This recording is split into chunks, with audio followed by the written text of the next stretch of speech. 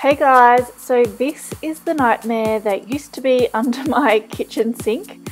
I actually thought I lost this footage, so it's about a year old. That's why Harvey is so tiny. I miss him being that little. But I thought it was like the perfect time now that everyone's KonMaring the crap out of everything to show you what I did. So with any good cupboard clean out, it's a good idea to just take everything out and then see how much crap you really have jammed in there, and then give the cupboard a really good wipe out. You'll see both of my children harassing me this entire process. So for all those mums out there that have little helpers while they're decluttering and organising, stay strong, try and keep them involved, because I have found that if my children think I actually want them there to help me, they get bored and go and find something else to entertain them.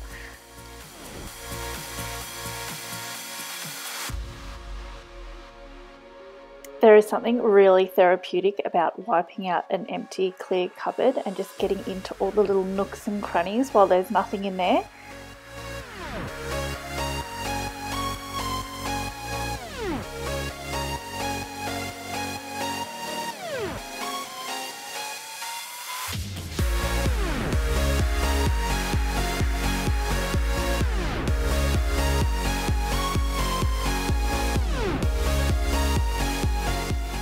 I bought these glass amber spray bottles off eBay. I will see if I can find the link. We've been making our own spray cleaning products with essential oils. I love how they smell. I love how they leave the house smelling amazing.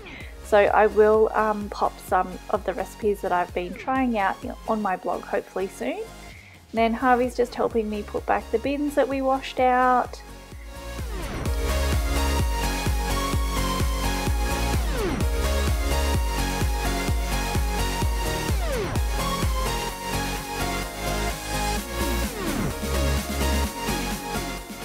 I got these drawers and this jar from Kmart. The jar has our dishwashing tablets in it. Here's just some air freshening linen sprays that I've kept there. My dustpan and broom from Menu World, which is really nice, but also probably the most expensive dustpan and broom on the planet.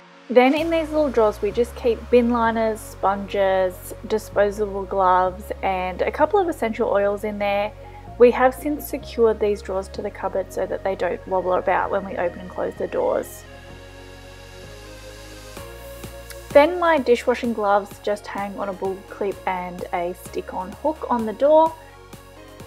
And I have heaps of these grey and white sponges from Kmart. I really like them. I don't think they're very different to any other type of sponges, but I just like that they're monochrome and they go with my home. And that's the cupboard organised. I think the key to keeping a space organised is keeping it really simple and only keeping what you need. Thank you so much for watching. Feel free to subscribe if you'd like to, and I will leave my details for my Instagram account down below so you can give me a follow over there too.